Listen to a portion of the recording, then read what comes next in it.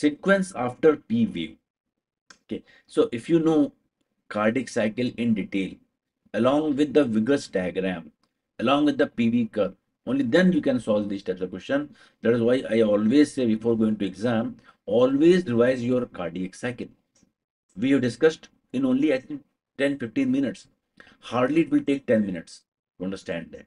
So go back to your video and see the video. But in this question, I will tell you A wave. A wave in the jugular venous wave. If you remember, jugular venous wave, A wave, C wave, V wave. A wave is due to atrial contraction. You know that? C wave. C wave is during when cusp bulge in the atria during isovolumetric contraction. V wave is during isovolumetric relaxation. So A wave, it means it is telling you about atrial contraction. Atrial contraction. Then first heart sound is S1. S1 S1 is always followed by IVC. If you remember, I have discussed in cardiac cycle so many times. S1 is followed by IVC. S2 is followed by IVR.